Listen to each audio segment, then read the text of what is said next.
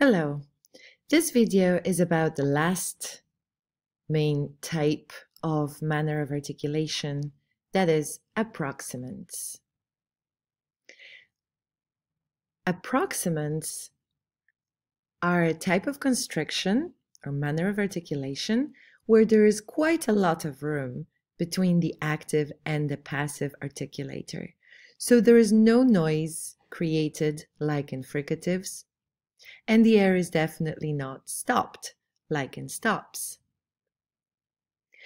And we can divide approximants into many different categories, but I will tell you about only 3 of them. So first of all, we can describe approximants as median or lateral.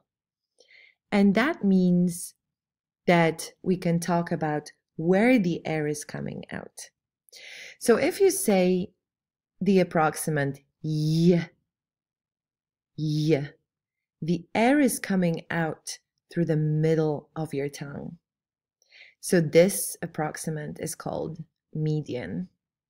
And you can feel that if instead of letting the air out, you breathe it in, you will feel the cold air moving through the middle of your tongue. You can try this. The other type is lateral fricatives. This means that the air is moving out through the sides of the tongue. And in English, the only lateral fricative that we have, lateral approximant that we have, is L. So you will see that in the middle, the tip of the tongue is touching the alveolar ridge. So there is full closure there. But we don't stop the air because the air is coming out through the sides of the tongue. And again, you can feel it if you make this position of your tongue, but breathe the air in, and you will feel it coming through the sides of your tongue. So median approximants are the ones when the air is coming through the middle of the tongue, and lateral approximants are the ones where the air is moving down the sides of the tongue. But in both cases, because they're approximants, these spaces where the air is moving are quite big. So there is quite a wide gap. And the other type of approximant that I wanted to tell you about are trills.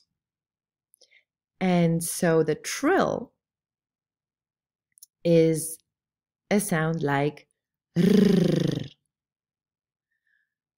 So what happens for this approximant, and you can see it here on the diagram, is that the tip of the tongue is rapidly touching and untouching the passive articulator, that is the alveolar ridge. So it's very quickly bouncing off the alveolar ridge, and that creates that trill sound. And those are approximants.